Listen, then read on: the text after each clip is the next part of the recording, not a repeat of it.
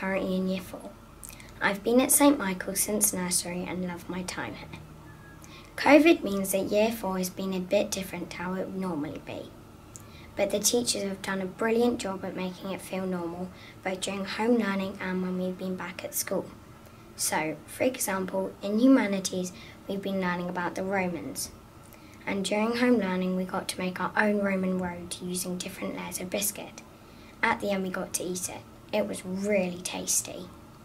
And even though we haven't got to do the normal trips that we usually would, in a few weeks' time we're going to be doing a Roman day where we get to dress up and do different Roman activities. I'm really looking forward to it.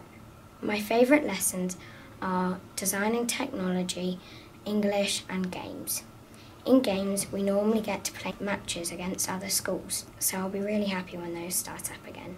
My life at St Michael's is really busy as there's loads of after-school activities. I do cricket, swimming, athletics and art.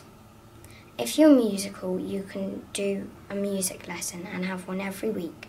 So I play the cello and I'm in the choir. And I'm hoping to go on the music tour next year as my brother and sister went to Salzburg a few years ago and loved it.